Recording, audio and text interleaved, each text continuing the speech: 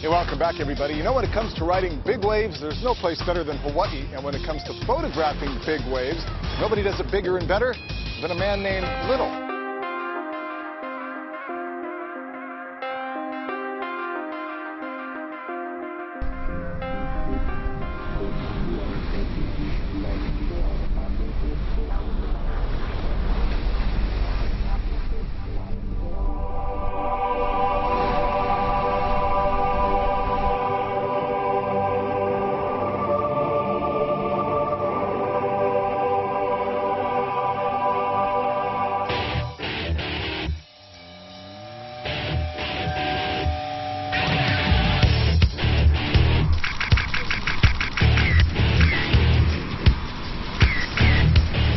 You know what? It's beyond my wildest dreams. It's something that I never went out to do. You know, I mean, I never said, oh, I'm going to go and be a photographer and it's going to be my life. It's going to be my career. I mean, I wanted to just get a picture for my wife for the house.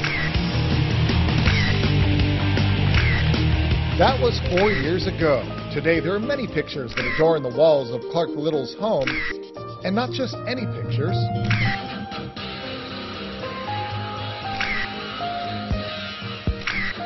They are some of the most spectacular images ever snapped. A rare look inside of a place that few people ever go. And for good reason.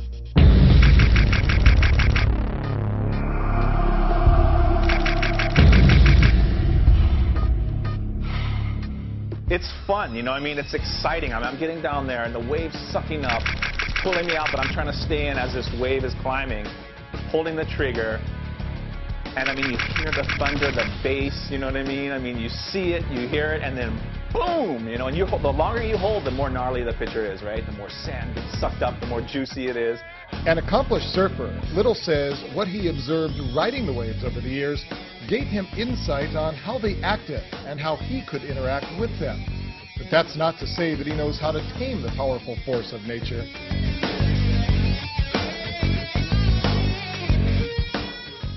One time, like, I remember it was just gnarly, and there was like, you know, 10 to 15 foot shore break, and I couldn't get in, and it kept sucking me out, and I was right in the impact zone, and I just had to drop my camera and just, you know, gasp for air. And I was just panicking. I was in panic mode, you know what I mean? And just using my instincts just to survive. And I mean, that was a real scare, and I kind of stepped back and thought, you know what?